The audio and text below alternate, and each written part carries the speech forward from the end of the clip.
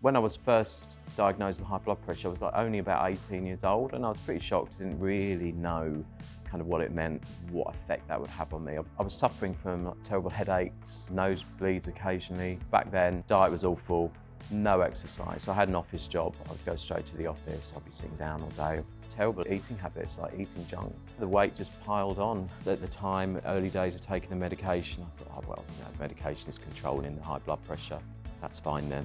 On my 30th birthday, I did have a particular triggering moment. I loved theme parks, I loved roller coasters. Didn't think anything of getting on a roller coaster whatsoever. The harness just wouldn't come down, wouldn't close, it wouldn't meet where it has to lock. I was sitting there completely embarrassed. And that was definitely a trigger for me to do something about my health. I had advice from the doctors to exercise. They did specifically recommend I go to the gym, but my self-confidence in how I looked at the time was so low, there's no way I could see myself in a kind of public gym.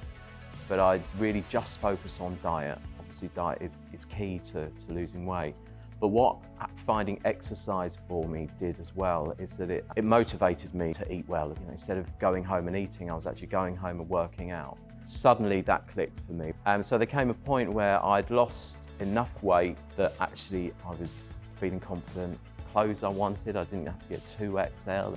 I joined PureGym, going early morning before work. Because of my weight loss and because of my exercise, my blood pressure was coming down. My blood pressure just got to a point where actually it was healthy and fine to be off of my medication completely.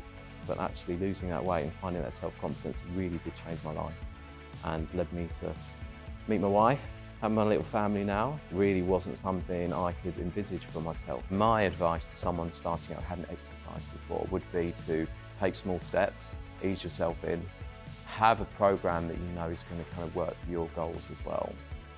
High PT, me.